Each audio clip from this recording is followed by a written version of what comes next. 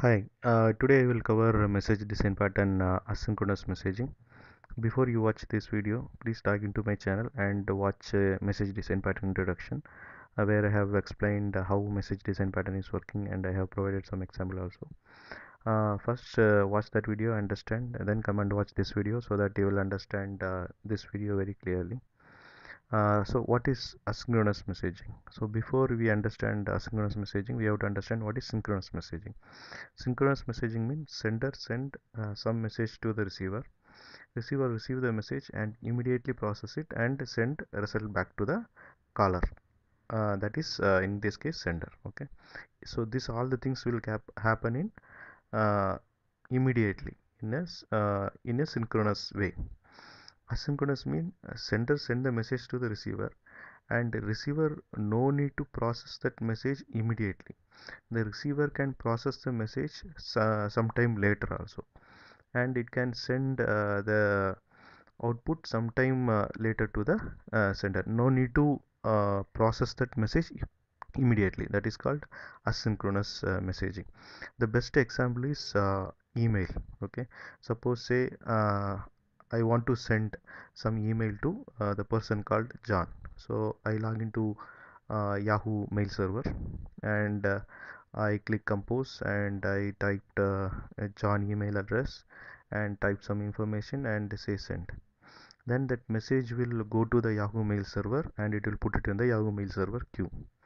And whenever the John person is ready, he may come and check mail tomorrow, but I sent mail today. Okay, so tomorrow he come.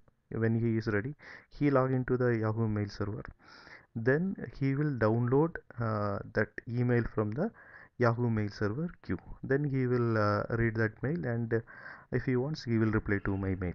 Okay, so this is the best example of asynchronous messaging. So the mail sent to the Yahoo mail server and it will be in the queue, and that message will be processed sometime later by the John. Okay, so how we can do this one? I have put it in the picture. So you can see process 1, which is nothing but a sender, process 2, which is nothing but a receiver, and target, which is message queue. This is the important one. Message queue is the one which hold all the messages. Okay, suppose sender wants to send some message to the receiver in asynchronous way. The sender send message to the message queue, uh, and the message queue will hold all the messages which sender sent. So till this receiver is ready to process this message queue will hold the all the messages. Okay, so suppose after some point of time receiver comes and he is ready to process the message. So receiver is ready to process the message. He will come and check this message queue and take the message one by one, and the receiver will process the message one by one, and output of that message will be sent back to the sender sometime later. So this way this asynchronous message is working.